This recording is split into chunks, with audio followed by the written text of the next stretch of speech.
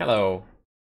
Today I'm gonna be talking about burial chambers and how to run it, like different setups to run it.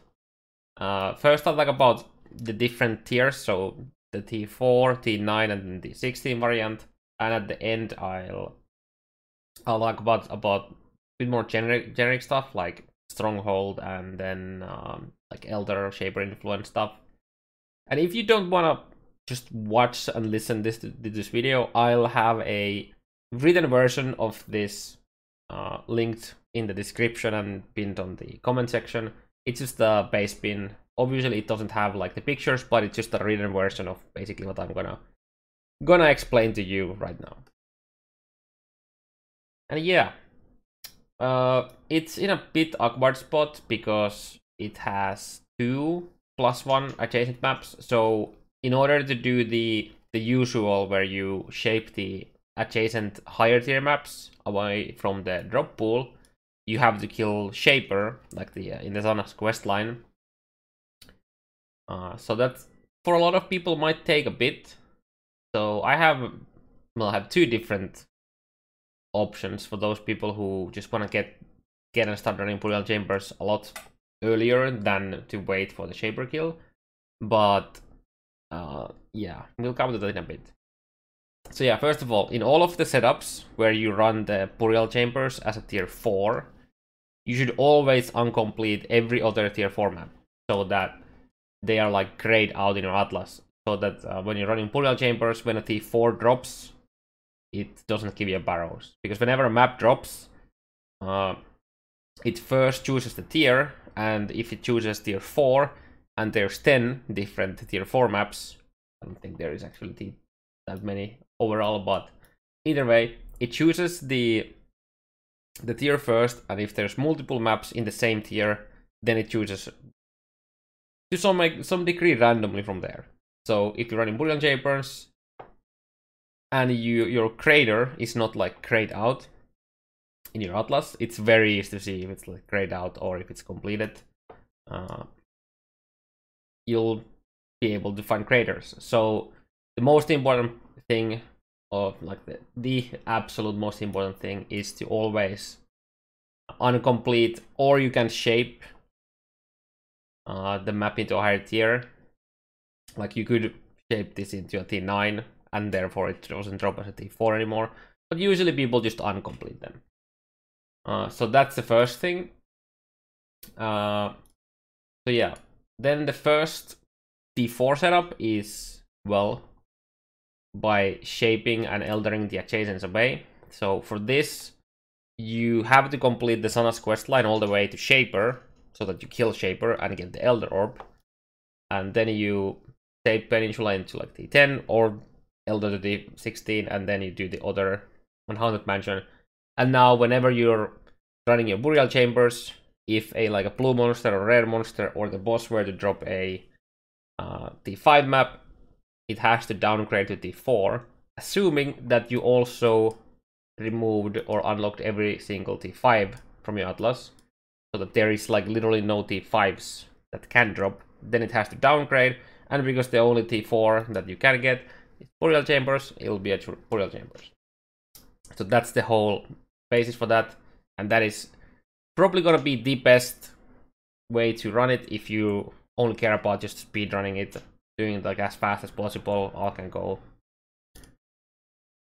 But yeah, that is the way for that. However, like I mentioned, you have to kill Shaper. So in order to get Elder Orb, you have to complete the quest line. So that means that you have to run Elder Influence the 7 to 15, and then kill a red Elder, and then kill Shaper before you get that.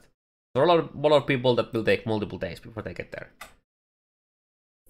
So I have another option which you can literally start doing day 1, assuming you can reach your 4 maps in the first day. And that is literally just never ever complete any other tier 4 map except burial chambers. And then don't care about T5s. Like literally you can complete every other map in your atlas, just make sure that you never complete any T4s. Because it's such a low tier map, it doesn't matter as much And I've done this multiple times in the past where I have the adjacent +1s not even shaped away. And I had no trouble sustaining the lower tier map. Now, obviously, sometimes that might not be enough, but this means you could actually start farming the burial chambers if you want it literally day 1 or day 2, depending on how long it takes you to get there. And yeah, simply, if you start running out of maps, what you can do is you can just go and run, for example, these 2 adjacent maps. You can run the Haunted Mansion, and if you then were to shape the crater into a T9, let's say that you had the quest line done all the way to that, you could then remove the crater from the drop pool, which means that the only T4 from Haunted Mansion would be burial chambers. You could also just buy the burial chambers, or, well, run any other map. So just running like T6 maps, the T4s that drop are burial chambers. Running T7 maps, T4s that drop will be burial chambers. So you can like also progress your Atlas while you're doing this, as long as, again, you don't have any other T4s in your Atlas. So that's, I think, probably the best way to do it very early if you want to get, you know, try to get lucky and get the Doctor card and kickstart your currency pool. Now, obviously, if you can do the setup where you Elder and Shaper both of the adjacent +1s, you should do that. It doesn't really matter. It doesn't matter at all for the low tier maps, like shaping Spider Lair and Ashenwood. I mean, you can only do 1. It doesn't affect your burial chamber sustain at all, so you don't have to worry about the lower tier maps. Also, speaking of the lower tier maps, you can always, when you're running the burial chambers, and you'll be finding a lot of Ashenwoods and Spider Lairs. What you can do is just do the 3-to-1 recipe for them. So if you have, let's say that you have 4 Spider Lair maps, you just throw 3 of them at the vendor. If the vendor gives you barrows instead, because it's like literally 50-50 chance to give one of the adjacent higher tier maps, you just change one of the maps on the vendor window and put another one in, and then hope that it gives burial chambers. So with just having 4 different maps, you have 4 different unique combinations. So your odds of getting the burial chambers from the 3-to-1 recipe is pretty high that way. And you can increase your sustain through the 3-to-1 recipe by also skipping completion on other T3 maps. So that only T3 maps that drop are going to be at the adjacent maps, which allows you to do the 3-to-1. Because in 3.7, GGG removed the adjacency bonus when they introduced the boss bonus drop. So if you have every single tier 3 map completed in your Atlas and you're running burial chambers, from every other monster except the boss that has the bonus drop, which only drops adjacent maps, the T3 maps that drop are actually evenly spread. So you won't be getting like a lot more Ashenwoods and Spider Lairs that way. So you'd have to just not complete them. So that is a really easy way to start running burial chambers really early in the new league and really not have issues sustaining it. Especially because you're running burial chambers, right? Let's say that you run out again. You have a bunch of Haunted Mansions and Peninsulas. You just run them, right? Simply, you can just run them. And you'll be finding burial chambers. Because you have no other T4s that can drop well except the other adjacent. And since it's probably locked, it has a double chance. But that means that out of like, what? 3 drops, you still average 1 burial chambers. So that's still good, right? And by getting more bonus, so you should be trying to get the bonus up while you're doing this. That it means that then the T3 maps more often also just upgrade to the T4 drop. Then we have the third option to the Tier 4 setup, and that is instead of not shaping neither or shaping both, you just shape one of them. So let's say that you absolutely hate Peninsula. So if you get your, once you eventually get your Zana quest line to a point where you can shape T5 map, you can shape it into a T10. And now when you're doing your burial chambers, assuming Haunted Mansion is your only tier 5, that means that the only T5 that drops from there is the Haunted Mansion. Haunted Mansion is also a good map because, it's generally just a decent map. And it's easy to boss rush, so you can just like run straight to the boss really fast, which means you accumulate your master missions, even though they're gonna be white tier, but they are still master missions, which you can most likely use the Zana shape or Zana Elder map modifiers to bump it up into a higher tier, I would guess. I'm not sure about that, but it would make sense. And again, if your crater is shaped to a T9, then the only T4 from the Haunted Mansion would be Burial Chambers. And I'm not sure about what is the chance for the boss bonus drop, but because there's only 3 adjacent maps that can drop, or potentially only 2 if you were to shape one of the T6s, then you would increase your chance of getting Burial Chambers. That's something I want to test this league, is what is the chance for the boss bonus drop to occur, because it only drops adjacent maps. So there's some interesting stuff you can do with that. And if they are like just truly random, or if there's weightings for like lower tier map, because we know that the boss bonus drop ignores your Atlas bonus. So I'm guessing that it's just gonna be random between the adjacents. And then for the shape setups, where you shape the burial chambers, and I'd say after you're done one of the options that I just mentioned for a while, when you can shape your burial chambers into a T9, and if you have a build that can do that, I would recommend doing that, because, well, now you're getting yellow tier master missions, you're getting journeyman sextants that will most likely sell a bit more than the apprentice, and then you just overall just get a bit better loot and more XP too. We're pretty low level at the start of the league, so yeah.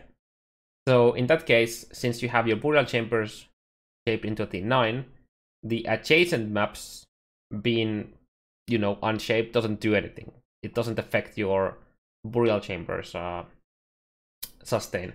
What does affect that is having T9 and T10s in your Atlas. So in this case, since in order to be able to shape the burial chambers into T9, you have to complete an Elder Influence T9. So let's say that we had Elder Influence here, and you completed Scriptorium, you get the Shaper Orb, and then you shape your burial chambers.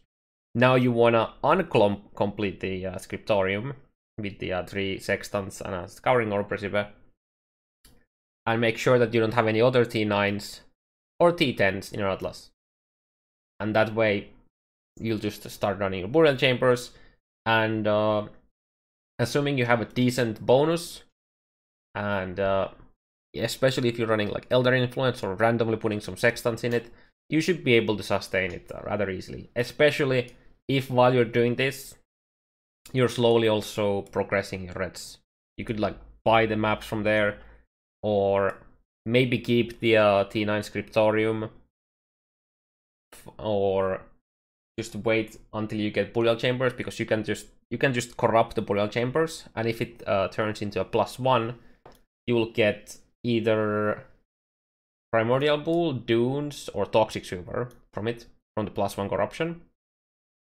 And if you wait until you have 3 of those, you can trade them up into Tower of Palace, or you can just run them hope for the T11 to drop, and then skip killing the boss. Obviously, if you like running Toxic Super, you can just kill the boss and then accumulate from them from that way until you get the T11 and then remove it.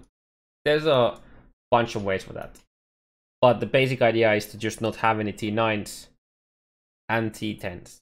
Because it's a decently high tier map now, sustaining T9s while T10s are dropping is going to be a lot harder, especially early in the league. Eventually, when you have like your whole Atlas completed, minus like T9s, it's possible to somewhat sustain, especially if you're investing a bit into it using like Sextants and Zana mods and like Influence. And it's in a really good spot. It looks like it either has 5 white Sextants, or then it's 4 plus 1 yellow, but I'm pretty sure this is further away than any of the others.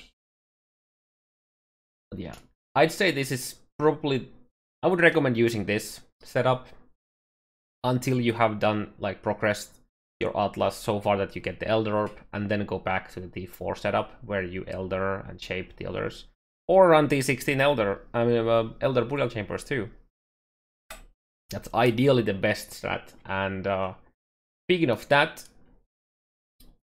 if you choose to do that, which eventually once your build is good enough is gonna yield you the most money, assuming like the luck with doctors is the same, because of the red tier master missions, which it's gonna allow you to get Cortex, allows to get the more rare red beast. Just general, everything is kind of better in red team maps, especially if your clear speed doesn't go down too much, which shouldn't be an issue on, you know, high-end builds. So for this, all you need to do is make sure that the 16 Guardian maps are not completed in your Atlas, and make sure that you're investing enough to it. There's many different ways to do the investing. Either you use a bunch of Sextants and a Sana mod, wall them. You can use Sextants and Elder Influence, like Elder Influence, Shaper Influence flip-flop. That's gonna help a lot. You can also use Strongholds, which I do not recommend, because master missions, the extra missions that you can do later when you want, they only accumulate when you kill the map boss. And if you're having a Stronghold in Burial Chambers, well, you don't want to kill the boss, because then the Stronghold goes away, and then it kind of kills the purpose, right, of running Strongholds. Like a Stronghold farming the map. And speaking of Strongholds, and I guess influence in general, I have couple different like, just to give you an idea on how you'd have Elder Influence and possible positions for Strongholds. I'll explain how to spawn the Strongholds in a bit, but I'll explain the setups of it first. So first, you'd have the Elder Influence at the bottom. So by having them down here, like Shaper cannot do anything to these maps that are not adjacent to Shaper Influence, right? So you'd have a really comfy Elder Influence here. And because Burial Chambers is connected to 4 different maps, it means it's going to be extremely easy and consistent to do the Elder and Shaper Influence Ping-Pong, as long as you make sure that 2 of the maps adjacent to it are Shaper Influence. And you can increase the probability of them staying Shaper Influence by positioning your Strongholds in proper spots. Now, in this particular image where I have the Elder Influence here, the best place for a Stronghold is in Barrows, because it's touching both Spider Lair and Peninsula that are connected to Burial Chambers. So if one of these were turned to, I guess in this case, Spider Lair, because there is no Elder Influence connecting here. So let's say that if Peninsula went to go Elder Influence when you complete Burial Chambers, because the only connection between Peninsula and the main blob is Burial Chambers, when you run the Burial Chambers again, it will lose influence. And then when you then later run the Burial Chambers into Elder Influence again, Peninsula will turn into Shaper Influence, because Shaper is battling against the Elder Influence whenever possible. But in the case of the Spider Lair turning into Elder Influence, and you have Sulfur Vents also Elder Influence, when you run the Burial Chambers, it will stay. However, because you have Barrows as a Stronghold, Strongholds can randomly take Elder Influence away and turn it into Shaper Influence, as long as it's not at like the adjacent to the map that you run. So let's say that Burial Chambers and Spider Lair are both Elder Influence, and the only Shaper Influence connecting to Spider Lair is Barrows. If I were to run the Spider Lair, it wouldn't turn into Shaper Influence, because for some, I don't know what reason, Strongholds are not considered to be Shaper Influence for the purpose of brute forcing the influence swap. However, they randomly do take them away. So let's say the Burial Chamber is Elder Influence again. We run some random ass map somewhere else in our Atlas. Even though Haunted Mansion isn't touching any Shaper Influence except the Stronghold, it can turn into Shaper Influence. So that helps keep Peninsula and Spider Lair away from the Elder Influence, which is really nice. And obviously, because of the reason that I just explained, we can't have Stronghold in Peninsula or Spider Lair or any adjacent map to Burial Chambers, because it doesn't help with the ping-pong. So that's why ideally you place it in a map that touches 2 of the adjacent maps. But yeah, so ideally you wouldn't have both of these in Stronghold, just one. And in the case you'd have Geod as a Stronghold, you would probably have the Elder Influence go up here, and then Peninsula and Haunted Mansion being the major, like the main Shaper Influence maps. Then we have another setup down here again. There's some potential place of Strongholds. This is a good spot for Stronghold, mainly because it means that the Elder doesn't randomly keep going into the too far into here. Not necessary though, and more often than not, the fact that you have Geod as a Stronghold means that Factory will usually end up being a Shaper Influence, and that's gonna eventually take it away. So no matter how far it goes here, it's probably gonna take it away at some point. Basically, this is the same setup with Geod having Stronghold for Haunted Mansion and Peninsula. So again, it's touching 2 of the maps, keeping them usually away from Elder Influence. There's a very low chance that when you run Burial Chambers, so it's like from Shaper Influence to Elder Influence, that both Peninsula and Haunted Mansion would turn into Elder Influence. It can happen, but it's very rare. So this should work very consistently. Like I'd say, when you set it up like this and you have a Stronghold here, ignore these 2 now. In 100 maps that you run, you probably have to run maybe 1 or 2 maps that is in Burial Chamber, or that you lose the influence in the 2 other adjacent maps that are normally Elder Influence. So it's gonna be extremely consistent. And then we have a bit of a different setup, which people don't usually recommend. But on a map like Burial Chambers, because it's such a low tier map, you can also have the influence on the higher tier maps, and you can actually just let Elder spawn. Because when Elder spawns, he and his Guardians are usually in the higher tier maps of the influence. So let's say that their influence went all the way to Dunes and Palace. Most likely Elder would spawn somewhere around here. And it has absolutely nothing to do with our burial chambers here, right? So it doesn't affect us. And the good thing about this is you can actually kill the guardians in hopes of some of the uniques, especially if you get an actual red elder spawn. So if elder spawns in a tier 11 map, then all the guardian fights will also be red tier, and you can get the red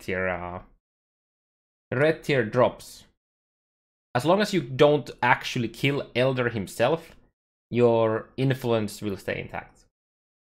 And as long as you, when you're killing the guardians, you make sure that the main blob, so let's say that we had a palace as an elder, we have guardians and dunes, primordial pool, scriptorium, and atoll, for example. As long as you make sure that elder is always connected to the your main blob of influence that you use to do the ping pong, it will stay intact. So in our case right now, if you were to complete scriptorium, where it was the only connection between elder and the rest of the influence, you would actually lose the rest of the influence. So be careful with that. So a way to avoid that would be having palace connected to toxic sewer, into mud geyser, into sepulture, into factory, for example. Then you could do it. And then you would have to make sure that you run it back into influence as soon as possible, keep it intact. And when elder eventually despawns from your atlas, so let's say that you don't do guardians, you just like let him be. Only the map where elder and his guardians are, and any random map. So let's say that you have the scriptorium set up like you just had. You have the big portion, like let's say I have like 10 maps here. Then we have the like 4 maps or 5 maps here, and then we have like Desert Spring in Elder Influence. Because when Elder disappears, it cuts the connection between Desert Spring and then the bigger blob. Then Desert Spring will also lose influence. So as long as wherever your main blob of influence is, it doesn't matter if Elder despawns, because the bigger portion will still stay. And often, Elder spawn is actually just going to strengthen your setup so that Shaper will not randomly take away your influence too. So it's, I think overall, letting Elder spawn on a Burial Chambers influence setup, where it's here, is totally fine. And then you potentially get the occasional lucky red elder spawn where you can kill the guardians in hopes of some of the uniques. Or just, run elder influence maps if you want some item, for example. Especially useful in solo self-fun, but not so much in trade. And much like here, much like in the previous setup, the strongholds are positioned. These are like 2 different options again, potentially here. If the main influence would be like here, then this is a good spot because it's touching these 2 again. Sulfur Vents is touching Spider Lair and Ashenwood. So from this exact setup, this is better because it's touching both of them.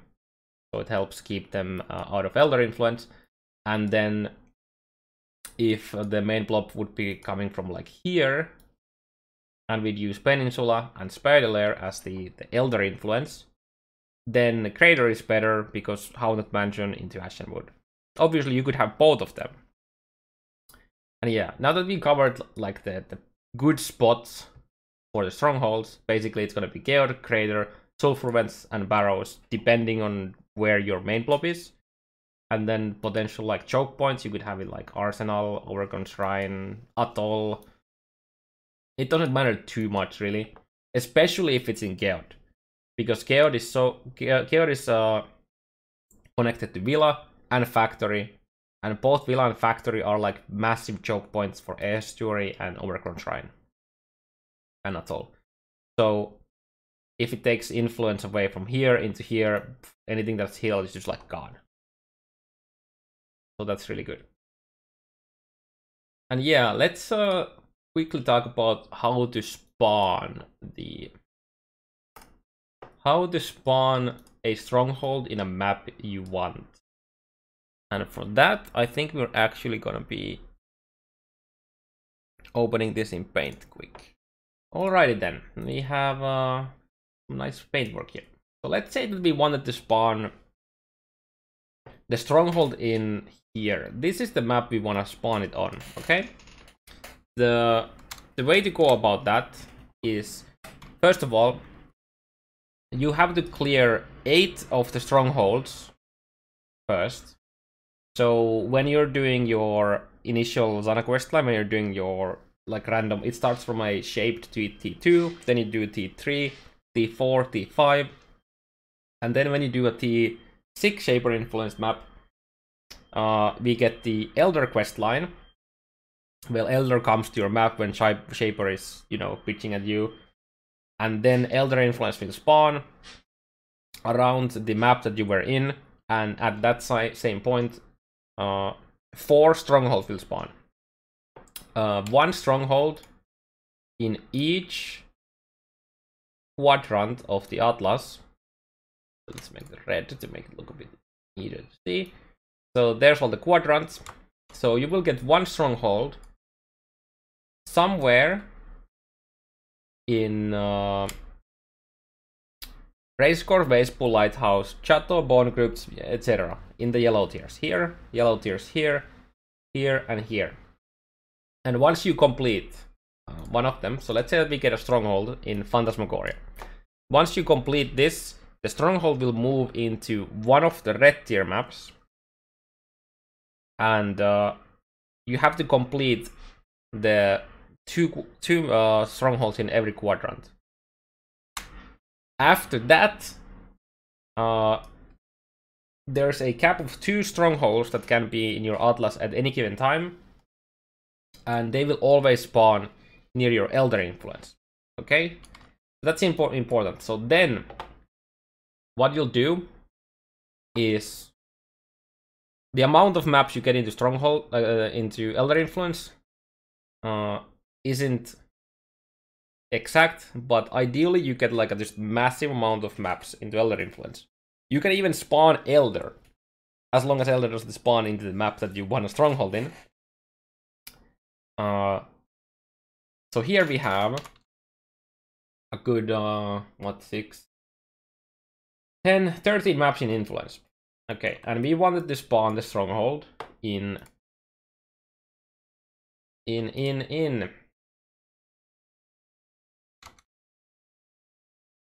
that. Okay, so we want to spawn it in Sulfur Vents. Now, because your Elder Influence is here, obviously we don't have Shaper Influence in Sulfur Vents, so it's pretty hard to spawn there. And whenever you're completing maps, the Stronghold might randomly spawn in like Estuary or Villa while you're doing it, because it's like trying to battle the Shaper Influence, so whenever that happens, you have to run it away.